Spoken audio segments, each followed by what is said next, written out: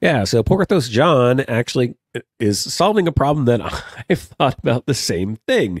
And he says one of the things on the design side that I lament on with the Apple Vision Pro is the same as VR headsets as well. And that is there's nothing that covers or protects the internal lenses, including your snap in prescription or, lenses and stuff like that. So the lenses are open. They give you that nice cover for the front.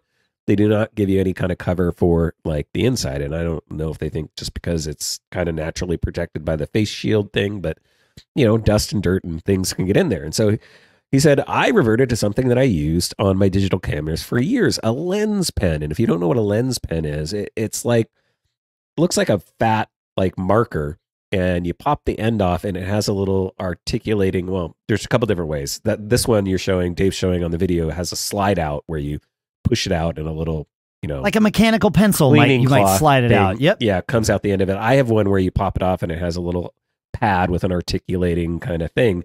And you would use it for your digital camera to get in and like clean off the lenses or the sensors or stuff like that. It's a lens cleaning cloth, but in pen form. And he says you can spend $10 on a lens pen or 25 on a full cleaning kit, but they have a non-scratch carbon head that makes your glass super clear again. You don't ever clean the Apple. You don't ever clean the Apple Vision Pro internals with a rag or a towel.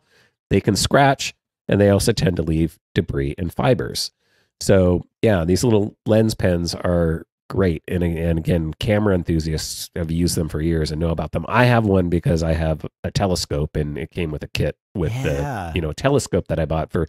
And the problem I always thought was like, even if you tried to use a cloth, which as he says you probably shouldn't do, getting down in there, it's kind of a reach. I guess you could pop off the face shield. I never thought about that just now. Like that thing comes off pretty easy. It's magnetically attached, so you can get at them more easily that way. But yeah, lens pens are great.